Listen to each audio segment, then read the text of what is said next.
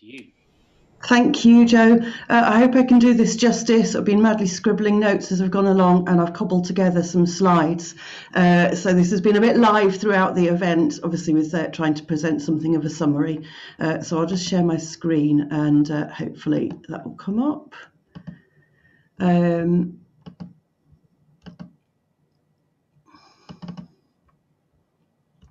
Hopefully that's there for people. I'm going to try and present some of the key insights that we've heard today. We've heard from lots of people who have demonstrated some really fundamental principles, and those principles, if we can grasp them, I think could change everything for a city like Sheffield. Sadly, I feel a lot of these principles are things that the kind of governments we've had over the last decade are just never going to grasp. So I think one thing that comes through for me is that we have to look at how to remedy the deficits that come from a government strategy on a local footing. And that's hearing from everybody today has certainly given me a lot of hope about that, about the strategies that people are able to implement.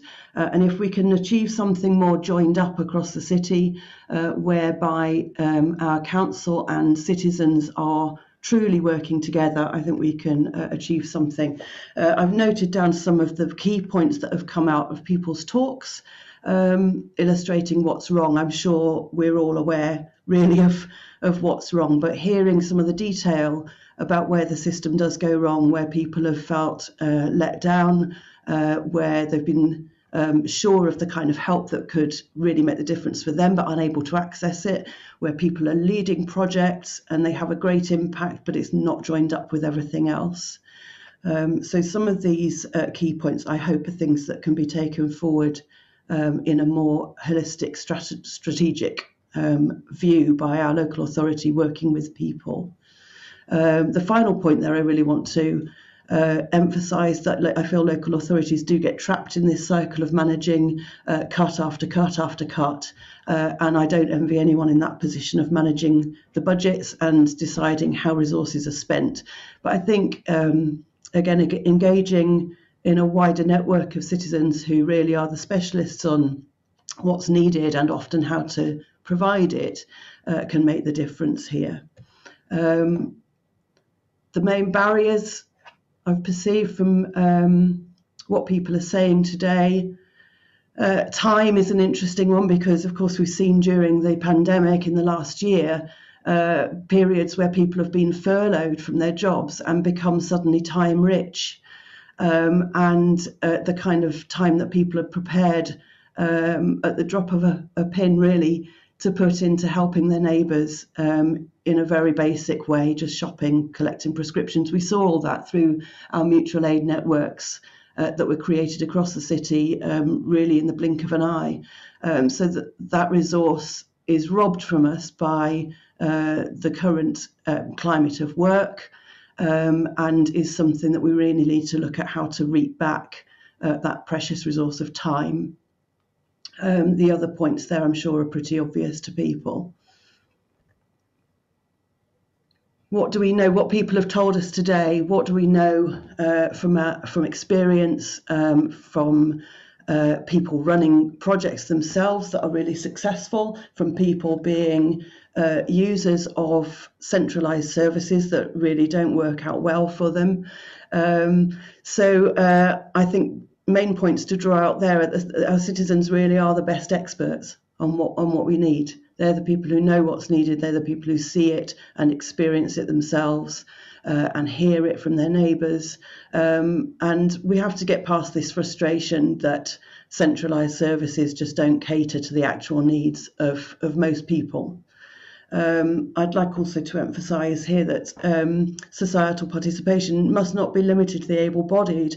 That was one of our first speakers, who said that they felt completely hindered by a disability and unable to work, and then a society project, if you like, a community project. It happened to be a protest, brought her back into circulation in a way that she couldn't have anticipated at all. We mustn't divide society into the people who can and the people who can't on the basis of disability. We all have abilities, and I think that's a massive mistake and it tends to come from top-down administration, that there are people who can't and they're somehow cast out of society. When citizens and communities are empowered, I want to draw on that as well. We've heard from numerous speakers today about the empowerment that's needed. It's time, it's money, it's recognition, and it's underpinning people's confidence to get going with a project and to ensure that it's sustainable. And then we start to see immediate and real measurable benefits. And as Brian pointed out near the beginning, and Brian Fisher in his talk, those benefits really are measurable. And on average, £1 spent brings back a £3 return in terms of health, well-being, and reduction in spending in other sectors. What do we want for Sheffield? This is really where we're getting to the nub of it for us. So we've heard how having communication between the town hall and people is really important. That's maybe something that's become less possible through over the last decade, I would argue, through cuts, meaning that there are literally fewer staff in a town hall.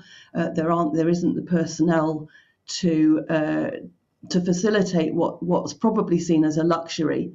Really, but we have to make it a priority, not a luxury. So I think we need to keep just politely knocking on that door and making sure that communication channel process does get opened up and facilitated. Very interesting talking about community coordinators, because that's really a small spend for a council and a big return, as we've heard from the speakers. I won't go back over it all, but you all heard the benefits of community coordinators who have their fingers out into neighbourhoods and help to feed the ideas back into towards the purse holders, I suppose. Citizen-led, community-located, rights-based. It's a big ask, but it's really not too far away from us. It requires a mindset change in the right places, but I do think this is perfectly achievable. And it's also something that can be encouraged from Westminster, probably not by this government, but certainly from our opposition benches. And we do have Liz Kendall with us today, who I hope is someone who will really champion these ideas from communities like Sheffield, and just keep thumping away at that tub in Westminster on our behalf. We need things to be more citizen-led, more community-located, more rights-based, not one size fits all. It just doesn't work. Nothing about us without us. Nobody's actually uttered that phrase, I think, today, but it's one that's constantly on my mind when I'm not disabled, I'm not particularly ill, I'm not a user of any statutory services, and yet I have the audacity to talk about how other people might want those services to be shaped. The most important thing for people like me is to listen to other people, and we've heard that today. 1 minute, sorry, Ruth. Thanks. The rest of the points there, I think, things that various speakers have all agreed on. We do need investment to come back into municipal services, and I want to just reminisce about the days of youth clubs and going swimming for 10p and having free access to tennis courts and all that. And I want to add to that a modern twist, which is, why can't Sheffield be a place that provides a municipal fast broadband to every household?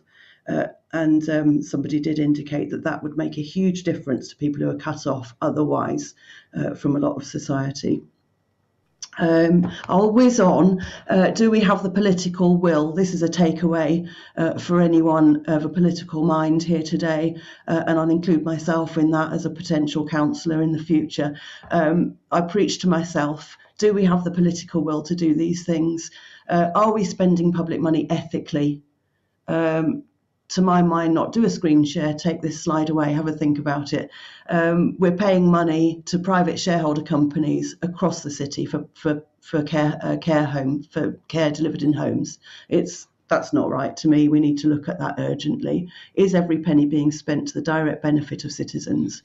That also needs looking at urgently. Can we become a city where every worker in the care sector is well paid?